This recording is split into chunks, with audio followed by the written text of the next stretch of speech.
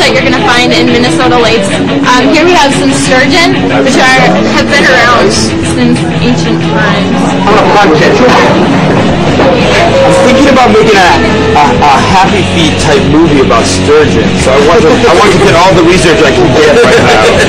What's that right there? Above us is some ice. Where are we coming up from? What's up here? What's this? No, what is that? Yeah, honestly, what is? Is there any manatees here? No. What's the deadliest animal you got in the aquarium? Is that a nurse shark right there? What kind of shark is this? Do you understand? Shark. That's what we're going to be feeding. Right there! Oh shit! That was scary, kind of. I swear to God, it was scary. Tell me which one eats the surfers. Well, look at that dude. None of these. Great white. On an average day, how many people come here totally baked?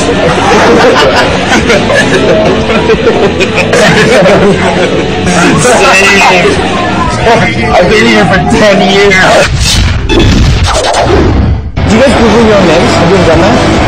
At 3 in the morning, you're bored of a computer. You have to Google your own name. I may have.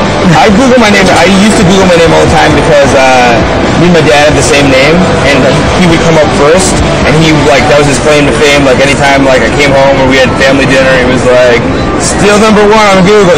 Mine comes up first, but it doesn't anymore. The amazing thing about the internet is it gives everybody a license to be a critic of absolutely everything you do and every way you look. What's up, man? How's it going? Good, how are you? Good. Excellent. Can you take a picture of this? Here's a picture. Say what you think about this person. Oh, I'm pretty anonymous. And you don't attach the idea that there's people who do have feelings.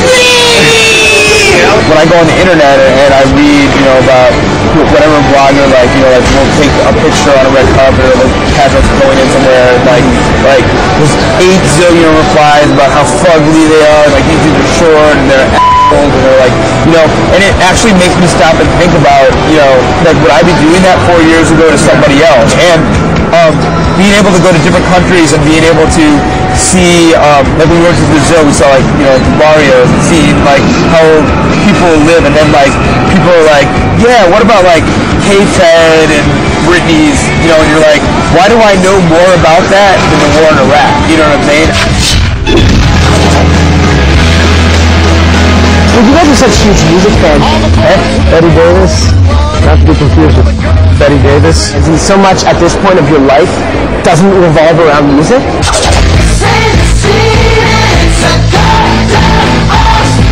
Is that hard? It's weird. Once in a while I'm like, man, I feel like 90% of what I do isn't even about music anymore. It has to do with being in a band.